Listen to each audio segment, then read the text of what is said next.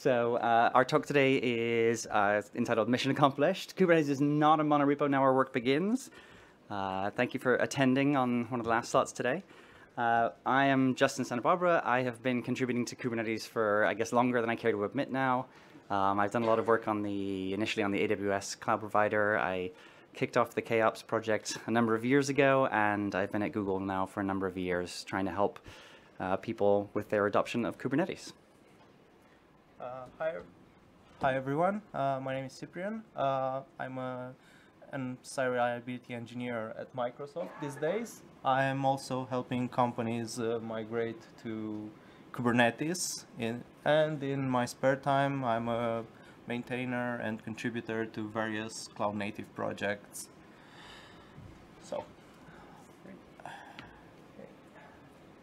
Okay, so this is what we're going to be covering today. Broadly, why did we split up the monorepo? Why did we go from one big Git repository source of truth into the many repositories that we have today? When we did that, did we lose things, or was it all just upside? And spoiler, the things that we did lose, how can we get those things back? That's what we're going to be covering today. Okay.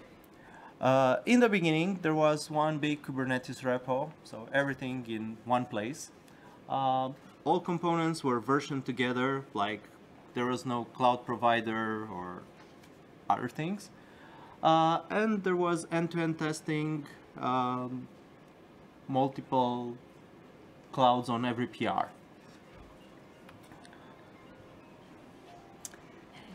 And that was actually pretty good. It was the right architecture for the time. It was actually very easy to make big cross-cutting changes across multiple layers. You could have one PR that could change, the API. It could change the kube API server, the controller manager. kubectl could change the scripts that installed Kubernetes. You could do that all in one PR, and everything would just sort of go together. It was a very productive way to move quickly. And we had good test coverage as well. We had test coverage that would test on AWS and GCP. We had some other tests on other cloud providers that, were a little bit more complicated, but the AWS and GCP tests were kicked off on every single PR. So every time you made any change to Kubernetes, even if you just changed the docs, we would make sure that you hadn't broken AWS and you hadn't broken GCP. And we were able to test all that cloud provider functionality, all the functionality in Kubernetes on every single PR. So it was a good, productive place where we were. So it was pretty good, but why did we stop doing this?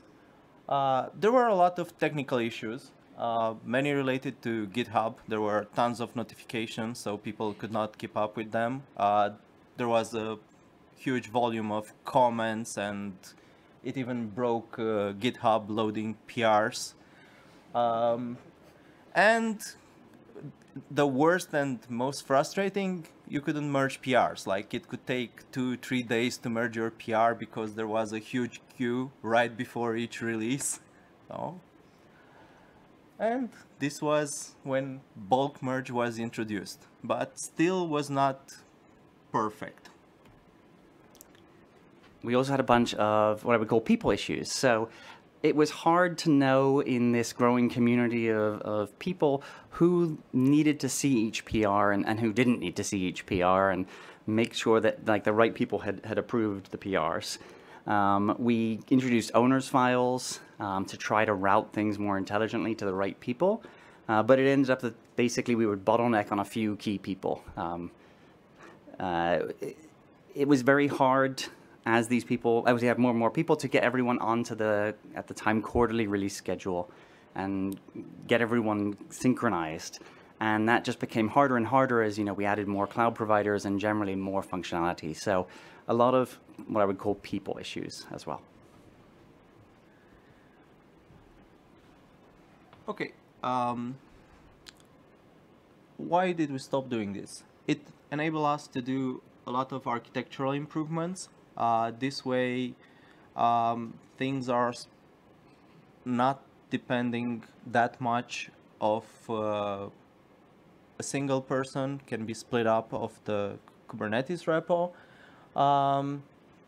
And also, projects that use various pieces of Kubernetes could just source those components instead of just having a big dependency of Kubernetes and conflict with other dependencies that don't upgrade at the same time.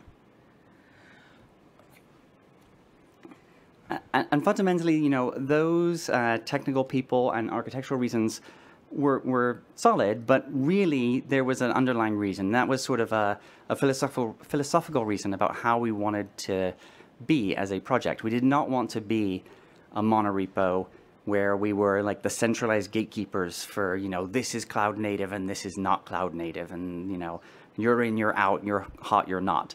We didn't want to be that. We wanted to have this industry. We wanted to have a large number of tools where anyone could come and collaborate and put their ideas in, and, you know, that is what effectively became the cloud native ecosystem that we have today.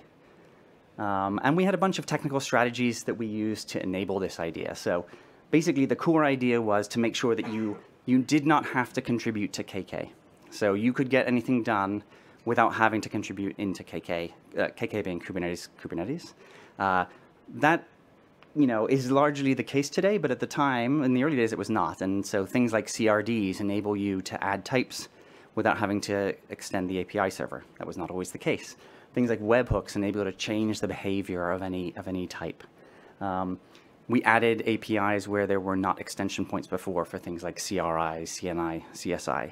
So that is, you know, some of the tactics that we used to get to this point.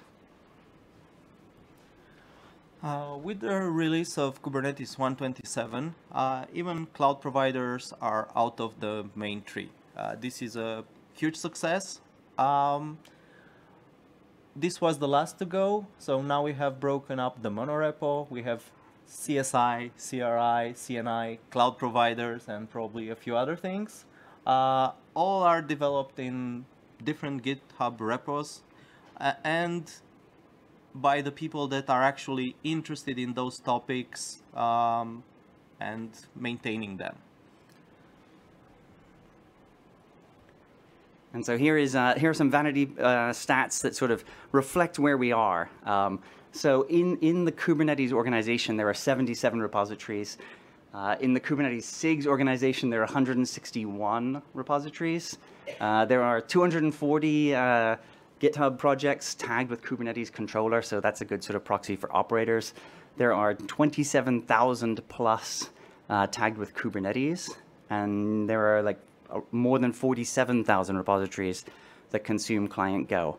So if you think about where we were, where all that development was happening in that Kubernetes, that second entry in that left-hand column, to now where we have 48,000 repositories on GitHub, you know, this is a huge success in terms of debottlenecking ourselves and enabling activity to happen outside of just that second line there. As Justin was saying, innovation can now happen outside of KK. And we have now Carpenter, tons of operators. We have worked separately from KK on IPv6 for some time. Even Docker was removed and everything kept going with Containerd and CRI-O. Well, now we have Docker back also. And it's much easier to contribute to individual CSI, CNI, and cloud provider projects. The IPv6 story was quite interesting. Technically, it was supported by Kubernetes since, I think, version 1.4. But it only worked in specific setups without any cloud provider support. With some work being done on dual stack, like 2-3 years ago, many of the blockers were fixed and inconsistencies and enabled external cloud providers to do their own thing around IPv6. Also, the release of IPv6 prefixes by the major cloud providers helped us add it to cloud provider AWS, and now we're working on GCE, for example. And it's much easier because you just have to talk with a bunch of people from AWS or Google, and that's it. If they say it's okay, you don't have to consult any other person.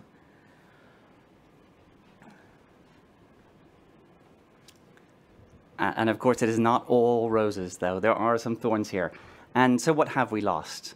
Well, I think the big thing that we've lost is that the experience for Kubernetes administrators, the people whose job it is to take those 47,000 pieces and put them back together, that experience is worse than when it was pre-assembled for them and tested for them in the KK repo. At least in Kubernetes, we don't actually test these things together anymore. You have no guarantees, and there's no one putting these things together for you. So a lot of people will go, and you're almost compelled to rely on a distribution now, whether it's a commercial distribution like GKE or EKS or AKS or whoever it is, or an open source distribution like kOps. You're very much compelled to, or it is much easier if you have to get your testing from somewhere else. And the problem of doing this yourself is now so much harder, right? There are all these components now which didn't used to exist, and they're all developed independently on different schedules by groups that may or may not actually talk to each other that much. And it is a harder problem than it was before. It was never easy, and now it's even like a bigger problem than it ever was. And that complexity is only magnified when you have upgrades and gradual upgrades. And you have to worry about all these different release schedules, and you are now responsible for putting those things all back together. So we have definitely lost something. Okay, should we put everything back together for testing to make it resemble more to a monorepo? Is this practical at this moment? Choosing version is very difficult, and the complexity becomes exponential with subsets of features and versions for each component. kOps does this, but so do other distros. So does every project that wants to run E2E tests. But all of us do it separately, duplicating various efforts, and we do it better or worse.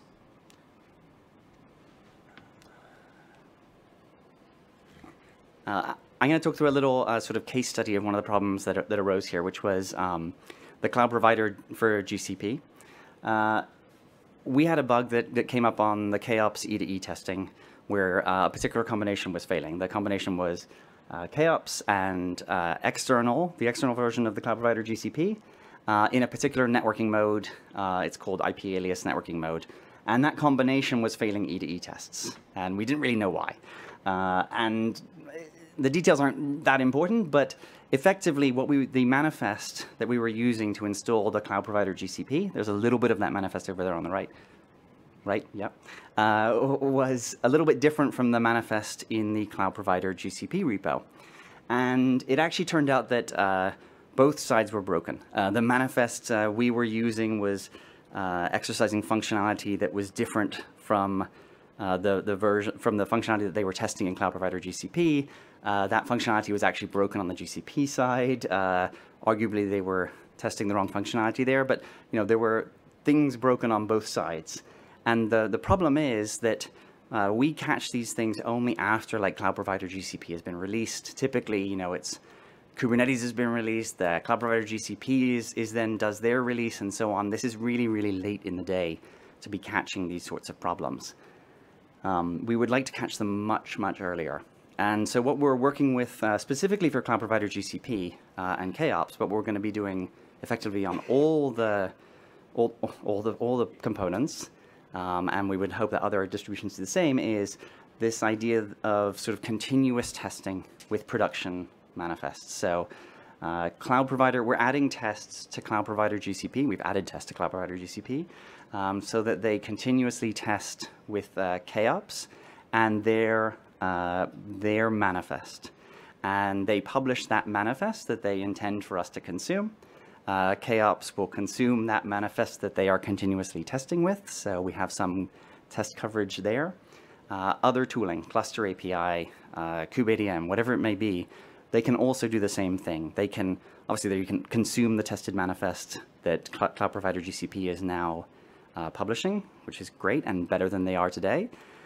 And if they also want to, they can add additional testing to cloud provider GCP so that cloud provider GCP can test with more sort of production environments and fewer of its own test scenarios. Okay, we are asking components to publish working manifests, not just container images. If all the Kubernetes components start testing their manifest in fully assembled distributions, kOps and others, then all the distributions can consume these manifests for testing purposes at least. We should catch all single source bugs in this way, where bugs are introduced by the component. Combination bugs will be caught by the distros and are hopefully much rarer. Yeah. Absolutely, yeah. So like a single source bug being a bug that's introduced in cloud provider GCP should now be caught basically when they introduce that PR. The cloud provider GCP PR will run against GCP with production tooling with kOps at some relatively recent version of kOps, getting back to where we were back in the days where everything was in KK. That test will run against real GCP infrastructure with real production scripting. And so hopefully if it's the single source versus multiple source, single source versus combination is sort of subtle, but the idea is if it's a bug that is specific to cloud provider GCP, that should hopefully get caught there. There are bugs that happen only when two things go wrong at once, as it were. So, you know, you have linkerd in combination with some Cilium configuration. Those sorts of things where they both need to happen, that'll only get caught later on by the distributions, but those are much rarer than the single source bugs. Yeah. So components or projects should think about how distro do upgrades or how their customers do the upgrades. Because if you release manifests, you have to take into consideration immutability. There are various fields that you cannot change with an upgrade, like selectors, or if you change the namespace, you might end up with awkward things. There's disruption. People don't really like to apply a new manifest and then their cluster be broken because you had to run some special command or something that was, you know, you cannot express via the manifest, so it's not quite good. And the skew, because the components don't necessarily think of their manifest as production ready. They tend to use simple versions of these manifests that the distributions have to enrich with various things like anti-affinity or, you know, and in time this gets to a certain version skew compared to for distribution compared to what the components release, and in time it's hard to keep track of all these smaller or bigger changes around the manifests. And besides all these smaller problems, there are non-Kubernetes objects that cannot be expressed in manifests, like IAM policies, firewall rules, TLS certificates, which should be somehow specified in a way that the distribution can keep track of them and can set it up so that the components works as expected. Like not just have some, well, a bunch of documents somewhere that say, hey, in this version you have to set up this, this, and this. In time they get lost.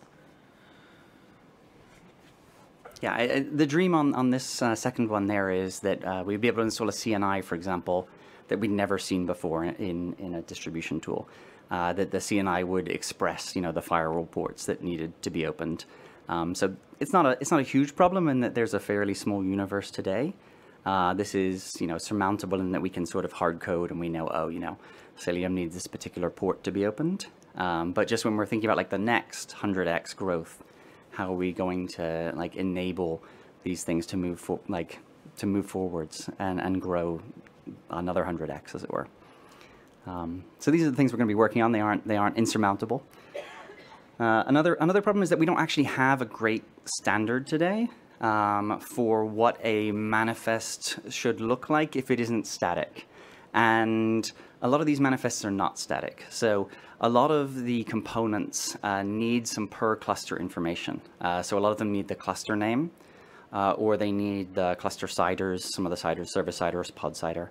And that information, there's no like standard today for how we are going to plumb that through. Once again, I suspect we'll make do on a one-by-one interaction basis, try to generalize those sorts of things. But these are some of the challenges we're going to be working through with the components as distros. Another one is a lot of the components have what I classify as variants. So they have whole feature sets that are enabled or disabled in different combinations. And a canonical example is you can enable or disable encryption in Cilium, for example.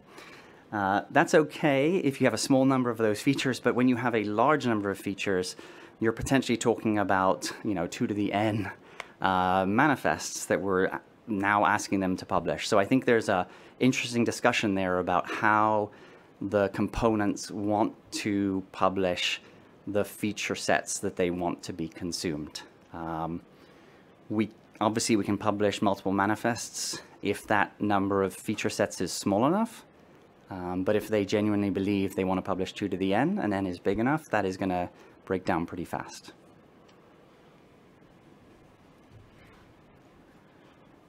Okay, what about Helm charts?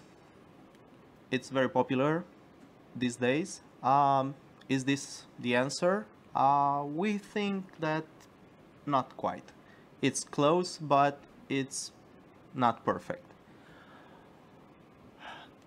Helm charts by default allow a large number of setting combinations.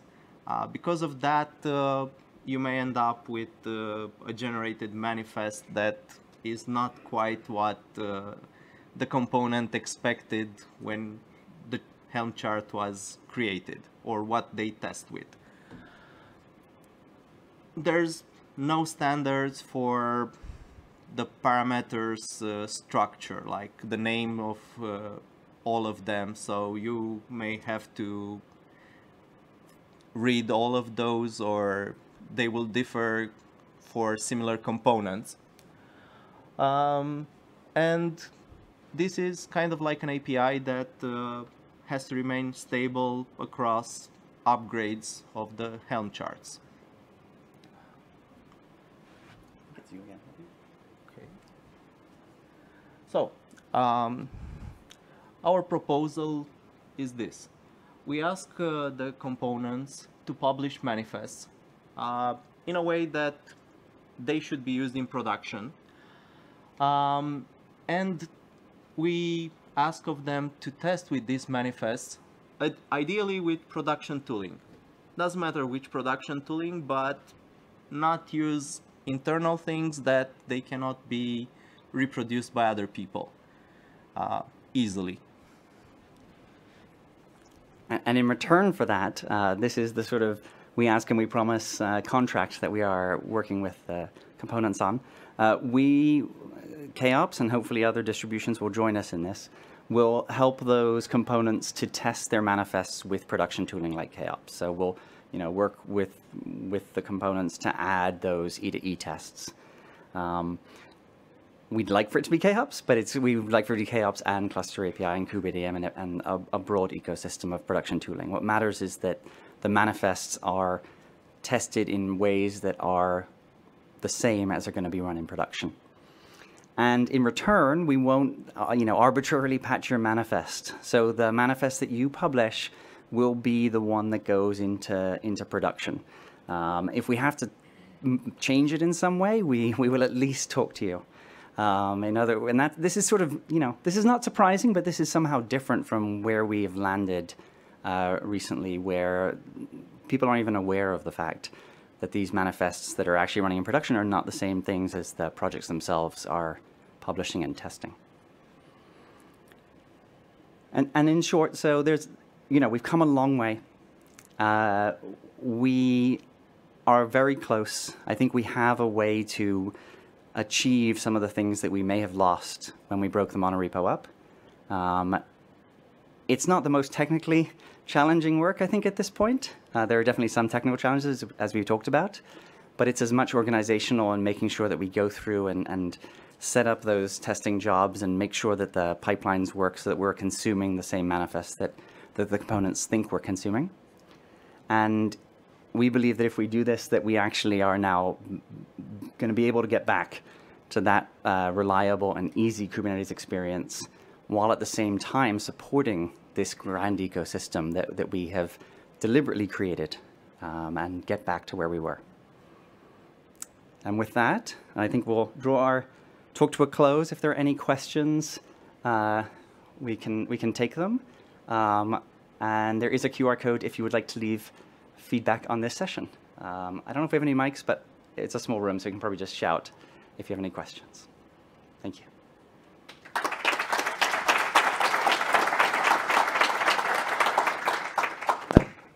At the back there, question? I have a question regarding, because I think that Kubernetes is the biggest Go. I have a question because, as far as I know, Kubernetes is the biggest Go open source repository. And I have a question: did you encounter any problems regarding, for example, Go modules, or sharing code between the repositories, and how you were tackling it? Have you left any feedback to the Go team, etc.? Basically, yeah. Thank you. Yes, it's a great question.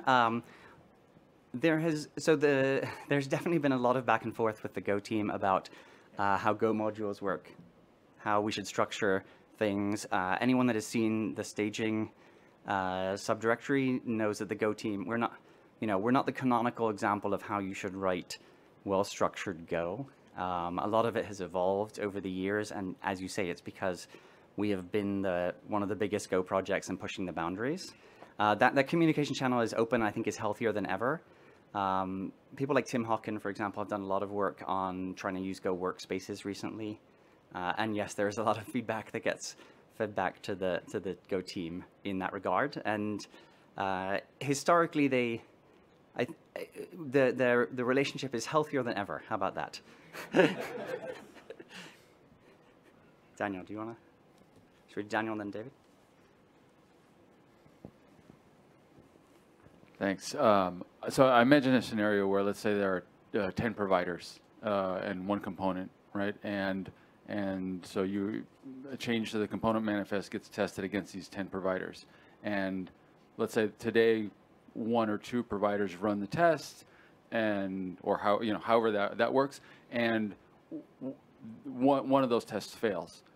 Is the burden on that provider or on the component? Now, let's say then a week later, all 10 of the providers have run the test, and now it's failing for 8 out of the 10 of them. Now is that question of the burden. Do you have any thoughts on that? Yeah, I mean, absolutely. I think the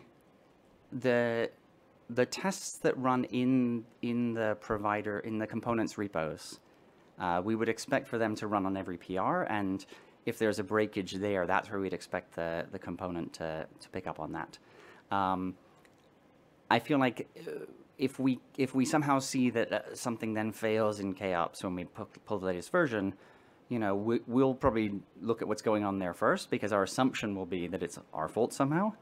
I think we'll see what happens going forwards. There's at least some expectation that now that the code, the manifest that we're getting has worked at some stage, and we can now go back and look at those tests And having those two test results and the history of those test results will enable us to hopefully get some idea of where that problem may lie.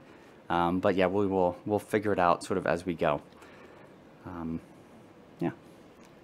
David, please. Thank you. And then a similar vein, slightly more pointed. So I'm now a component. I support 10 different platforms, and I'm trying to do the most good for the most people. And 1 out of the 10 fails. Do you believe this should prevent a repo from saying, yeah, I'm real sorry, you're broken, but this is an important fix for the other 9? And as someone with a distro, we face the issue. Honestly, I think that should be up to you. I think when you take those, you're not obliged to accept the 10 E2E tests. I think it helps you to have more E2E tests, and I think if you want to say, yes, we don't care about Google, then that's up to you, right? And I think it's a fair statement. Anyone should be allowed to make that statement and say that and make that choice. And we're certainly not going to stand in the way of that. I think one of the things that has happened today is that those statements are not explicit, right? So at least now we'll be able to say, yeah, we are deliberately doing this, rather than I've accidentally broken this thing over here and I have no idea really until 6 months later when you're like, oh yeah, I forgot about that entirely, which is sort of where we are today. So I think we're in a better place. I don't think anyone in this room wants to centralize and say thou shalt not break, other people, but I think if trying to think of any good examples. If we had a secrets operator, right, that was maintained by Google and somehow it was breaking a lot on Azure, for example, right, presumably some pointed questions, even more pointed questions would be asked at that time.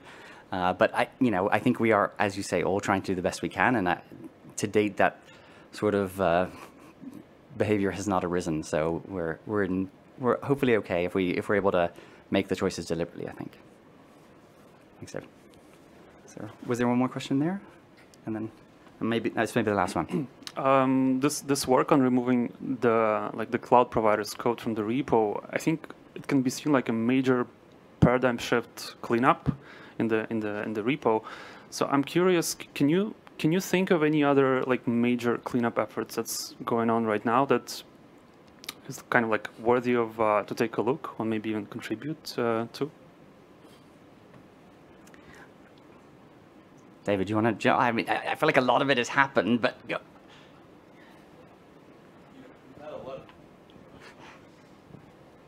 We've had a lot of cleanup and a lot of spaces. I think if I were looking at what is this closest to, I would see this as comparable to the effort when we introduced RBAC. We went everywhere and updated everyone, and Jordan did half of them by himself, right? And it was a lot of work. I think we're going to face something similar when we do cell admission, where it's going to be, we want to replace these webhooks. Someone has to do all the work. So it's not the first time we've had something like this. This is one of the most costly, though, but it would have a huge benefit. This would be awesome. Yeah, another one might be that there's going to be, I think, more around maybe pulling some more stuff out of staging. I think some of the work going into workspaces is maybe going to enable that, and so maybe we'll split kubectl out. It's I don't know. We'll see. I don't know. I am not saying I'm not volunteering, nor am I volunteering anyone to do that work. But I think there will be. We're certainly unblocking a bunch of these things, and the cell work is, as David says, super exciting. I would like to add, we are removing entry volume plugins in favor of CSI. It was a huge effort on storage side. Here we are, storage volumes, the next. All right.